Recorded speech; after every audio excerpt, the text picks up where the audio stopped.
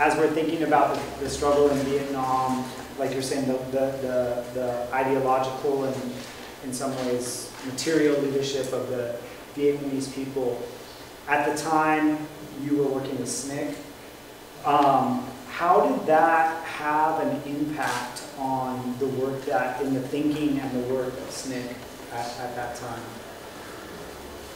Well, probably the main thing, not only, is it made us feel that we were more internationalists.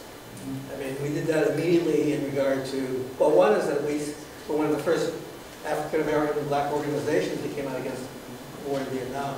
Right. And didn't quite suffer the problems that Martin Luther King did, because his donor base was a little different than ours. But so there was some overlap. And, but it just opened up a new area for us. And we immediately kind of moved toward Africa in the sense of trying to establish relationships around Pan-Africanism, but particularly politically left Pan-Africanism with all the progressive frontline states, as they were called at that time, and people like Nyeri and even Nkrumah and folks like that, who represented the forefront of the African liberation movements. And they were all anti-capitalist. And there's nothing quite in Africa like that today. And, period. And can you talk about some of like the reasoning, or like, so you're, the first black organization to come out against it? Why was that important at the time, or what was that process like in that organization at that time? I think it started gradually. Some people went to Vietnam, and, or were influenced by people who went to Vietnam. Or as they started to scratch a little more in terms of black history, they realized that there were older comrades who not were in SNCC necessarily, but who were around the 30s, 20s, who had international, like Du Bois, for example, probably the best known one, that had some degree of international analysis. So we had been, and King got this particularly that when he came out against Vietnam, the war in Vietnam, is that you're supposed to just talk about domestic stuff, you know. This is your arena, and for you to talk about international stuff. And that's what we began to disagree with. It was a prelude to Black Power, because at one end, we had been brainwashed. I remember as a kid in the 50s, being brainwashed that blacks are 10% of the population, which means that 90% is against you. And it's when we came up with the idea, and we developed the third world concept, or deal with people who were talking about that, and set up going to the United Nations and meeting folks like from particularly for me, the Algerians, who, because of their own revolution at that time, and they're talking about a third world, and we're the majority of people in the world.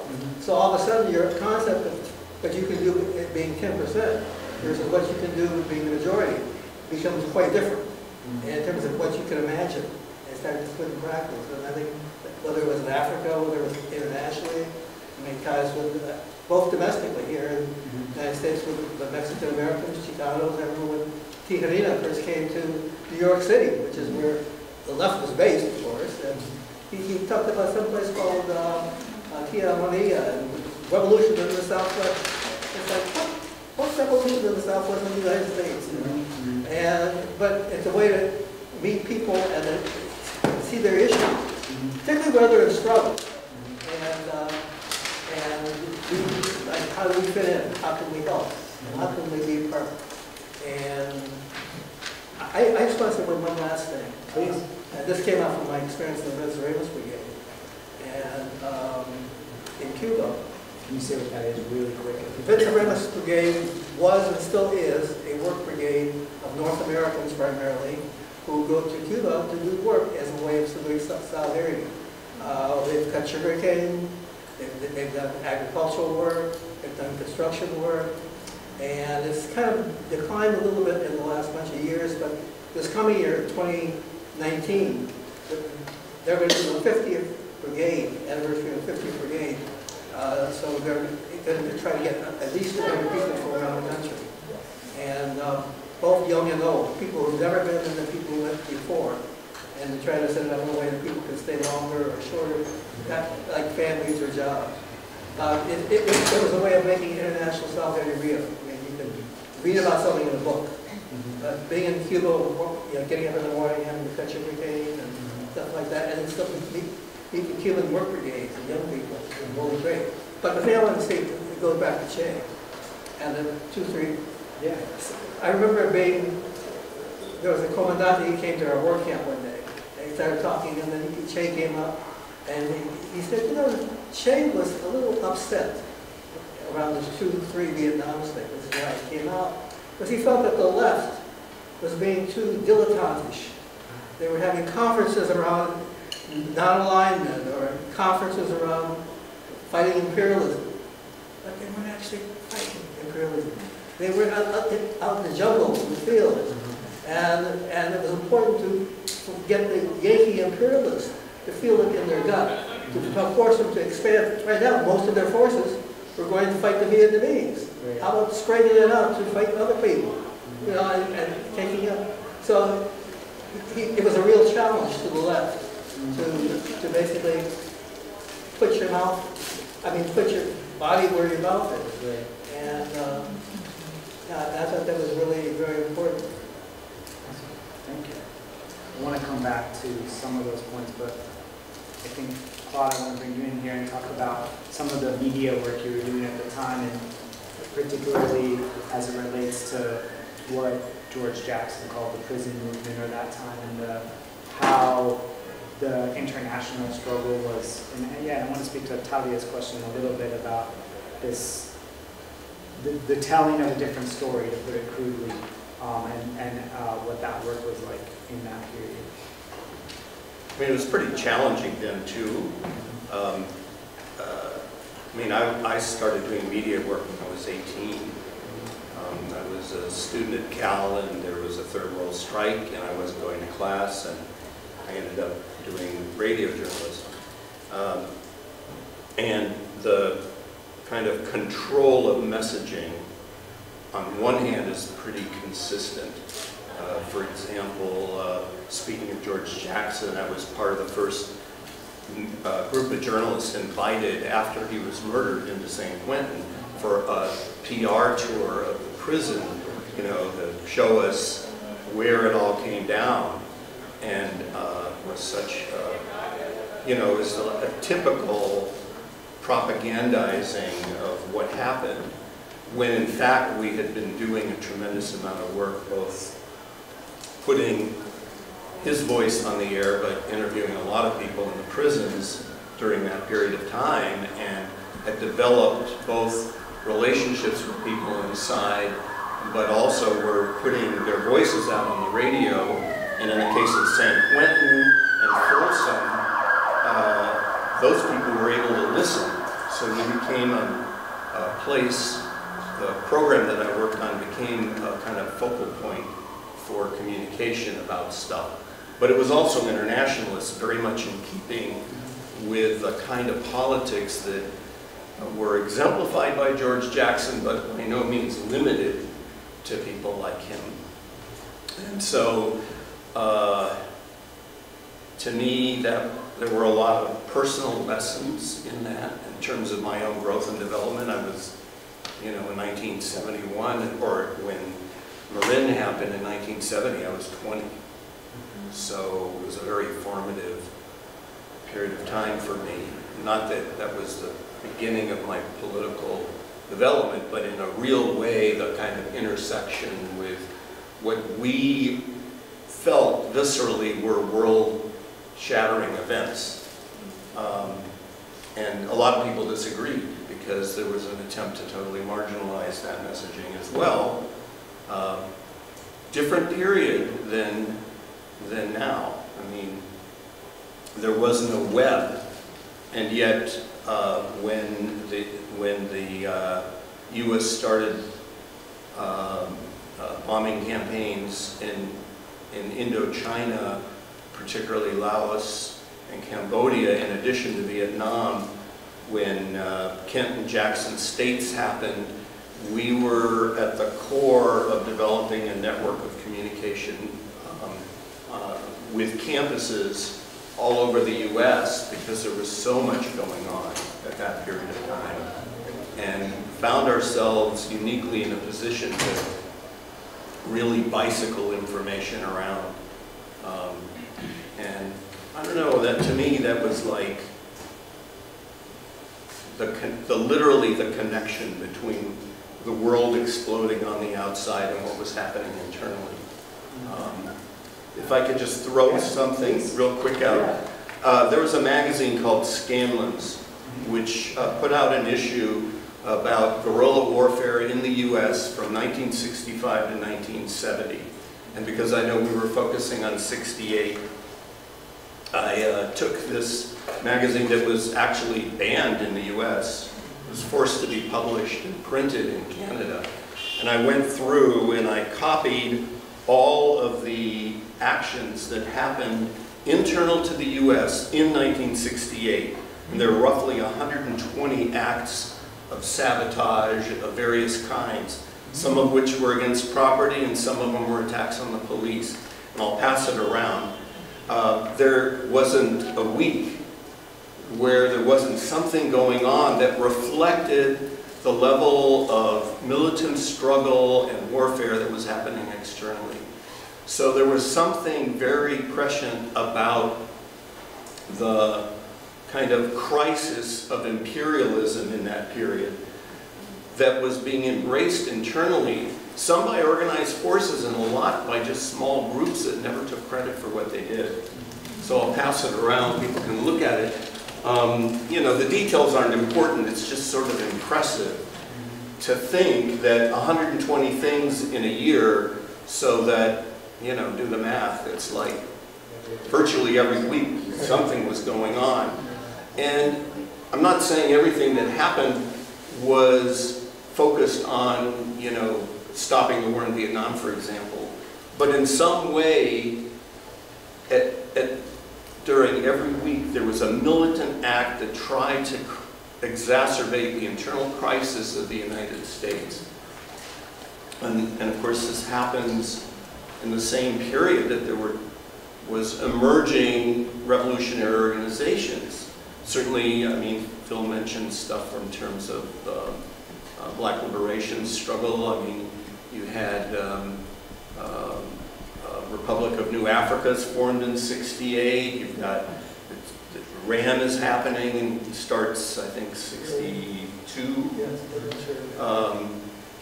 But also, you know, this is a period when, in 1969, Alcatraz is occupied for 18 months as part of drawing attention to indigenous struggle and issues of land.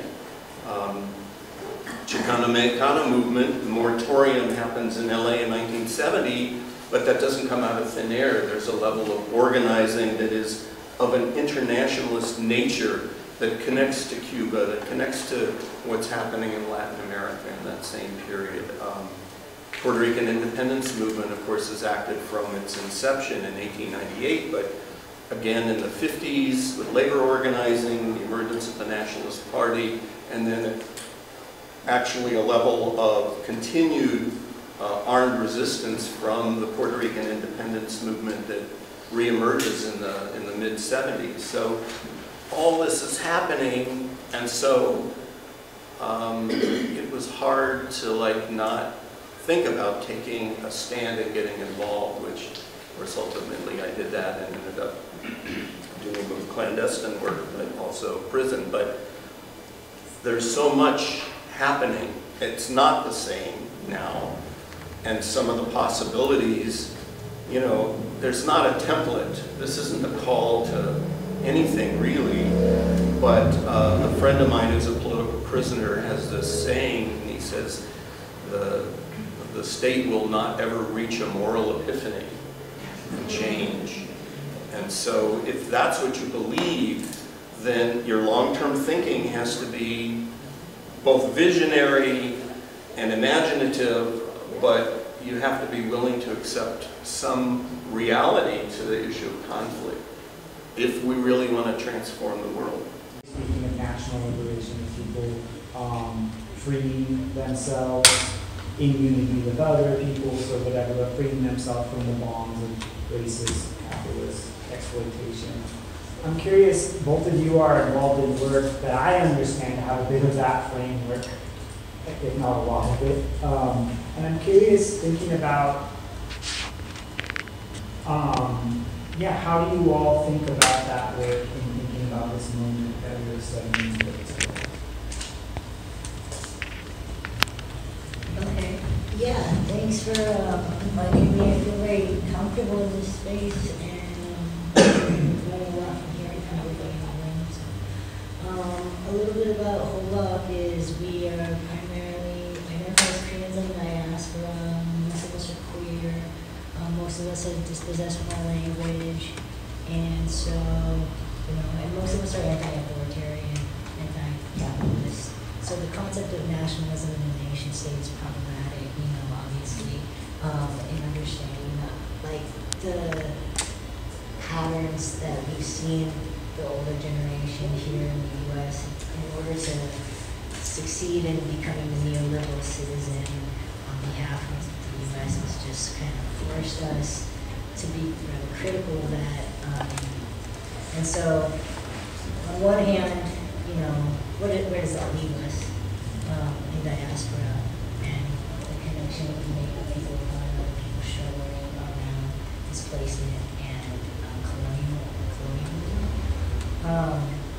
In terms of how we're inspired, though, and how we come together, how we form an identity, sort of culturally. In thinking about this, the thing of this series of things, you can't help but appreciate one of our partners in the resistance, which is Get Unity. We look to groups like them because they have a similar struggle to us in that, okay, thinking about this timeline, I was trying to contribute some stuff from our people's history, and it was a little challenging.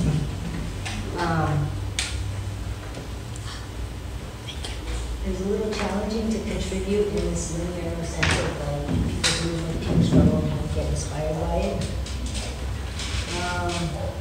And I say that because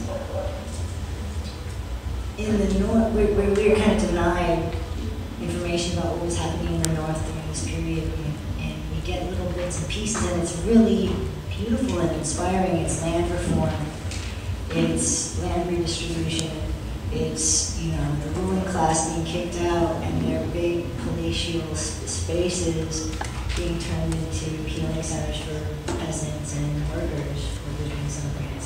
So we get snippets of this, but we're primarily tied to being hungry for learning about social movements in the South.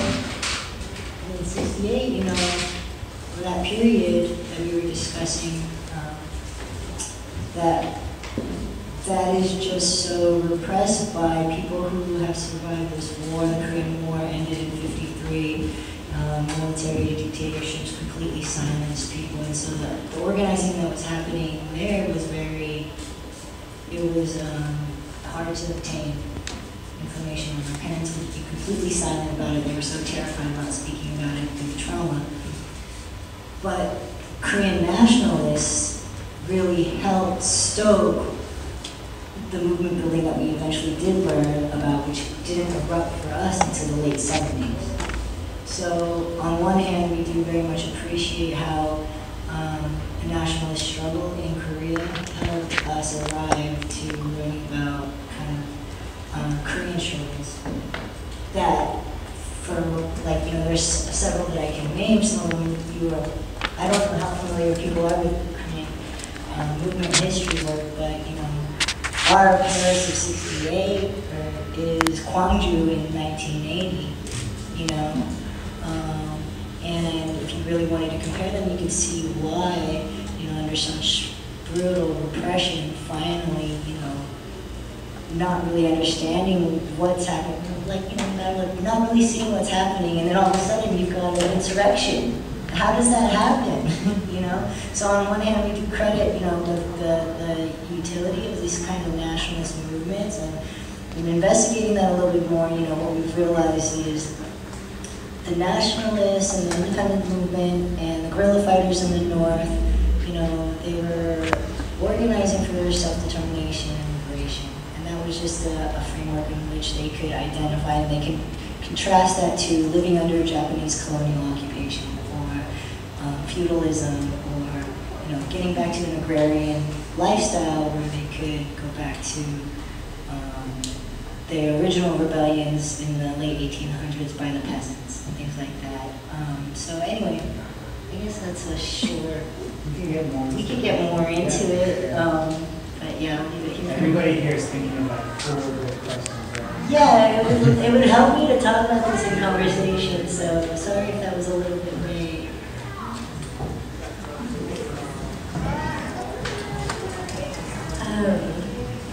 Yeah, so I guess for me, I tend to work backwards, so I'm going to work backwards from 68 till now. You know, 68 for the Palestinian liberation, the national liberation movement was really a critical time and period for us, because it is when you see the emergence of Fatah, you know, in 65, for example, the PFLP or the Shabi, and these movements that were, had, you know, social platforms and, you know, things like art and writing and, you know, talking about discoursive memory. I mean, by 68, you have a generation of Palestinians who have been born outside of Palestine, and so their parents often were the ones who were displaced in 48, and they're usually still alive. So, you know, in 67, with, you know, it's called the Six-Day War often, but, you know, the insurgency of an occupation by the Zionist entity, by Israel, into what is now the West Bank in Gaza, and of course the Golan Heights, right? This really produced a new kind of sober assessment of what the reality was for us as Palestinians, now that 48 isn't just taken, but the entire area of historic Palestine is now under occupation. What does that mean? So you see this rise of these different political groups that have, you know, when we see Leila Khalid's interview, for example, I mean, she is in an office where Ghassan Kanafani sat, and he was a writer, but his work was political, right? About how do we talk about memory so that we don't just fight for this land, but we remember who we are, and we can, you know, continue to produce this identity, right? Being Palestinian is not just cultural, it's a political identity, and it's our connection to the land. And so, you know, in that you see also, you know, this call for armed resistance, and thousands of Palestinian youth all around the world dropping their university scholarships and disenrolling from school and heading to camps where they were learning how to fight. And so, and this of course doesn't happen on its own. You know, the beauty of talking about, you know, seeing this from an internationalist framework is that we learned from others. You know, we were inspired by Algeria, we were inspired by you know, revolutionary movements across the world, and in Indochina and in Latin America, and we learned from each other. And so there was really like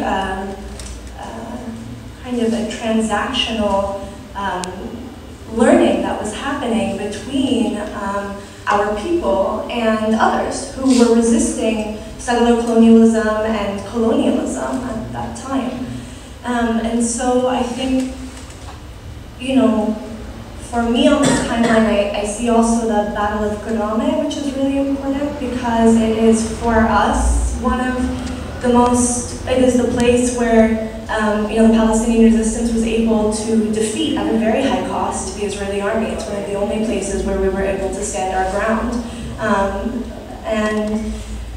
You know, obviously, whatever we were trying to do by liberating the land through armed resistance has, I would say, failed at this point, because what we're seeing is a continual occupation and intensifying occupation of the land and furthering apartheid of the people within it.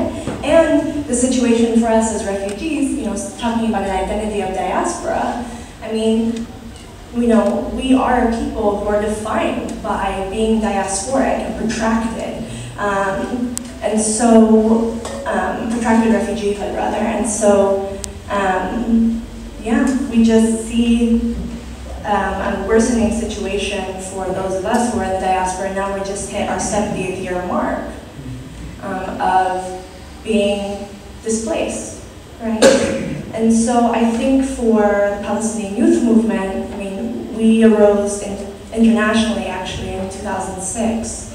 And for youth, we mean folks between the age of 18 and 35. And why did we establish ourselves? Because the question for Palestinians of trying to create a state outside of the land, outside of the state, creating a structure of society that kind of holds everybody together, especially, that was the PLO, the Palestinian Liberation Organization, where we had unions, we had, student unions, workers' unions, women's unions, right? And so you're creating a parliament, right? And so it's creating this body that can function in diaspora, but always looking to return. In the Oslo period in 1993, that's really what we in PYM say is the birth of our movement, because 93 is when the PLO basically, you have the introduction of the PA, which someone mentioned earlier, the Palestinian Authority, which is supposed to be a 5-year temporary government until 97 when the state will be formed, whatever that means. And basically you have a dropping of arms in 93, people going to the table as representatives of the people, whatever that means, and signing onto agreements state by state when we have no state. And we dropped one of the most valuable aspects of our resistance, which was the call to arms, which was mass armaments of our people. So I think for PYM, it's our focus is to try to create a forum where we as Palestinian youth can talk about what we're going to do, who we are, what we're trying to build, and really look back home as we're building for return, right? Until return and liberation. And just I think something that is like inspired from this timeline, and I think like I know this is kind of like a short and very dense intro, but I think for us right now, one of the biggest campaigns we're involved in internationally is Lift the Sanctions. And PYM is the coordinator of that in the United States, of the umbrella, but basically calling on the Palestinian Authority to lift the sanctions on Gaza, as being an arm and as collaborating with the Zionist state, with the Zionist entity, which is controlling the siege and occupation, etc., right? Why do we have people who look like us, talk like us, speak like us, who were revolutionaries at one point, right, who are now arms of the colonial government, right? And we have a mass prisoner strike happening right now. And I was telling Claude earlier, I mean, we have mass factionalism now, unfortunately, in the Palestinian community. But in prison, that's where we have unity. Because political prisoners still speak as a unified bloc, and every faction is on hunger strike now. We have members of every faction on hunger strike, commenting and standing up against what's happening to people right outside the prison walls, and to them as well.